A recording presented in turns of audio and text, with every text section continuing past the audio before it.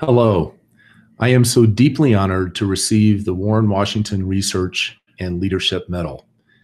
Please allow me to express my appreciation to those colleagues who nominated me, to the awards selection committee, and to President Mary Glacken for her kind phone call last August, informing me that I was to be the first recipient of this medal. Her phone call was very meaningful to me for several reasons.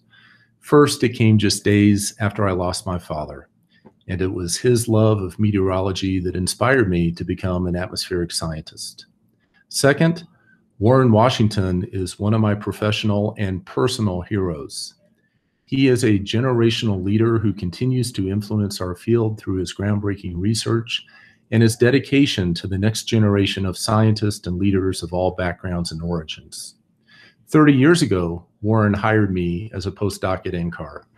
And while I benefited tremendously from his scientific mentorship, and he taught me the importance of service, the most important thing that I learned from Warren was to remain humble and treat everyone with respect and dignity. Finally, medals and awards simply reflect the many amazing people I have had an opportunity to work with throughout my career, including all of you in AMS, and the many who have supported and encouraged me on a personal level, my family, and especially my wife, Kathy. Thank you very much.